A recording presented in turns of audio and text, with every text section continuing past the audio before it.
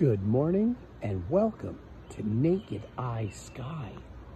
It is 4:08 a.m. on Friday, July the 8th, 2022. And this is the planet Venus. I thought I'd wait just a couple minutes until Venus came into sight so we can get 4 planets. This is Mars. That's bird song.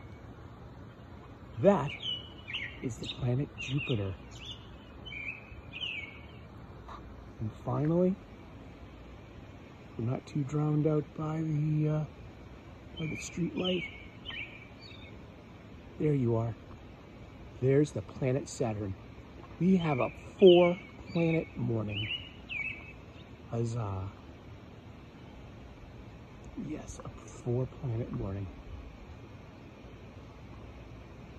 Saturn is one tiny pixel in the sky, so far away. Twice as far away as Jupiter. Mars is pretty close. Venus is actually closer. That's Mars. And down there, that's Venus, the morning star. Yeah, that's a 4-planet morning. Ain't that cool? It's a beautiful, clear morning. It's we have bird song, we got planets. The sun's about to rise on this wonderful day.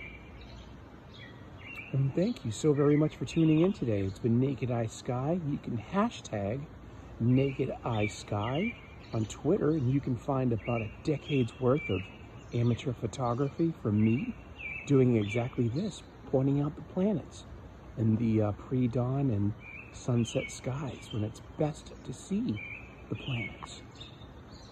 You notice they're all on a line, or an arc rather. It's called the ecliptic.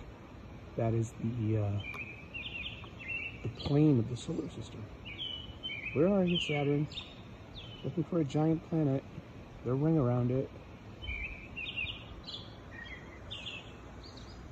I'm literally trying to cup my hand away from you.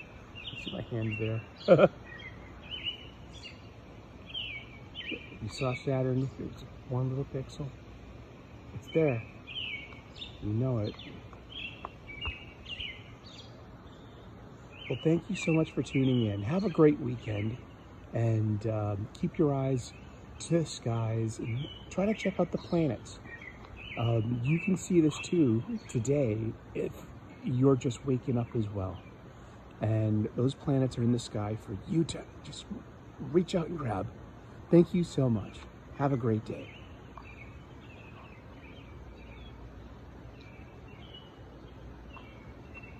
There's Venus. Ha ha.